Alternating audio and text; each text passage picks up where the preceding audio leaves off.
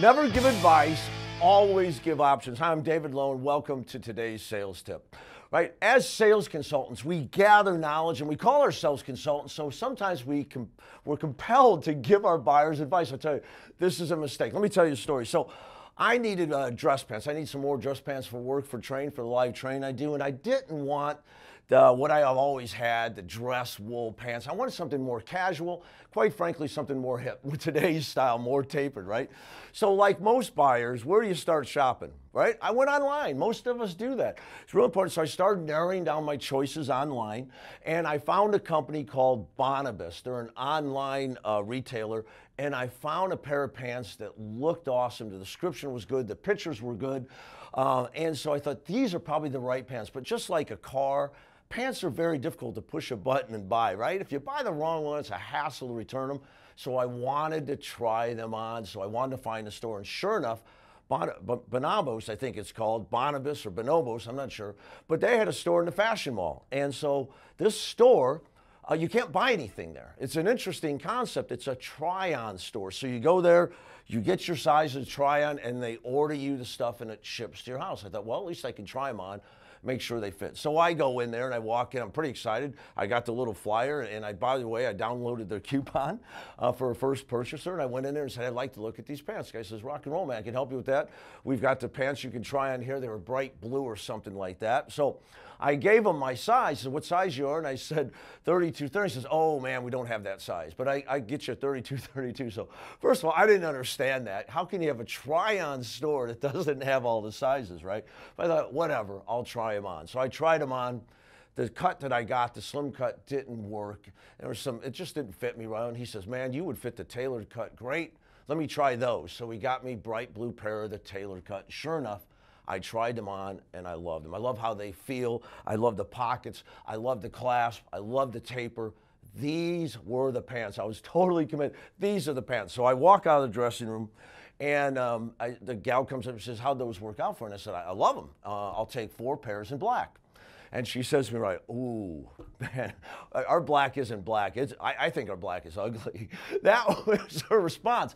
And then she proceeded to prove it to me. She went and got a black sample and brought it over to me. See what I mean? It's not really black. And it wasn't. It's like I don't even know what it was, like a dusty black. It wasn't horrible, but I'm going to tell you right now, when some young, hot sales clerk tells you these are ugly, you're probably not going to buy them. And I didn't. And so I said, oh, man, I was disappointed. And she goes, well, we do have gray. And she pointed to this light gray pair of pants, and I'm not wearing light pants. I was pretty disappointed. I thought I'd found my pants, and I was in and out in 20 minutes. I hate them all, so I was pretty excited to find those pants, and sure enough, there wasn't pants there for me. So we spent the next hour roaming the mall. Hated it. Saks, Nordstrom, all the men's stores, and all they had were chinos or dress pants. Every pant that I tried on was not good enough, because what was I comparing it to? I was comparing it to the pair of pants I had mentally what? Already bought. I was a committed buyer, right? And I didn't want anything else. I wanted those pants. So I went home without pants. I decided to go online myself, and I went online and went back to the Bonobos website, and there was 20 color swatches or whatever, a bunch of circles, and I noticed there was a color that was really dark. So I clicked on it, and it looked almost black. It was their charcoal color. Now, why didn't she tell me about this charcoal color?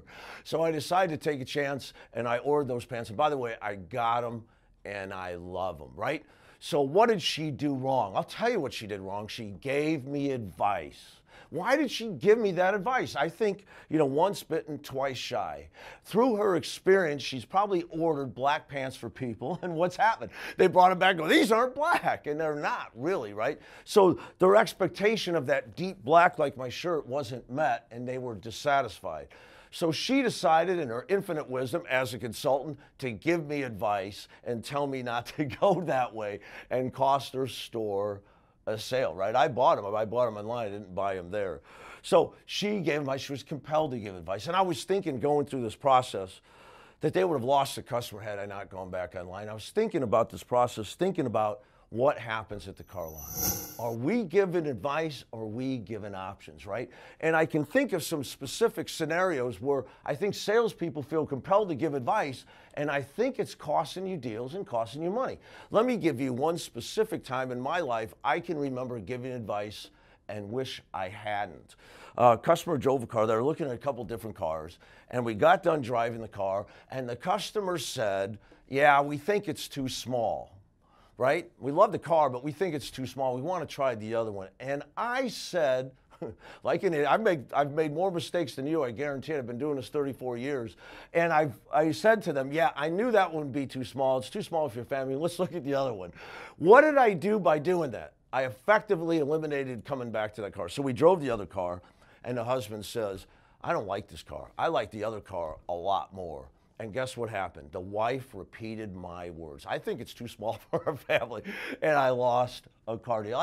You ever done something like that where you told the buyer one was better than the other? When you do that, if they don't buy into your advice, you're probably costing yourself a deal. Now, let me tell you some scenarios. I think one of the biggest scenarios was when we present leasing to buyers. Once we're trained on leasing, in fact, I traveled the country, most of you know, and trained dealers on leasing, and we made such a compelling argument for leasing. Many salespeople became, I love leasing. It's the only way to go. Who would go any other way, right? They became the super advocate for leasing. And they started telling their buyer this. I don't know who would buy a car. It doesn't make sense. It's dumb. You should lease a car because you get a lower payment, shorter term, you're less upside. And they start giving advice. The problem is, if the customer isn't sold on that advice, you made it impossible for them to say yes to the thing you told them not to do. When you give advice, you eliminate options, right? So I would say, if the customer says, well, what do you think of leasing? I say, well, I think it's a great idea. A lot of my buyers love it. They get the shorter term, lower payment. They know they're not going to be upside down in 3 years. They can get another car, and they've got the gap covered. I think it's a great way to go, but I have also a lot of customers who buy the cars and are very happy. Which one looks best to you? Don't give them advice. Give them what? Give them options, right? Listen, success is simple, right? The better we are and the more we do, the more we make. We do these sales tips to help you become better and think better. We know we can't cover every circumstance, but if you can develop these principles in your mind, you can apply them to the situations you face every day. This is David Lowe, the Automotive Sales Coach, wishing you good selling.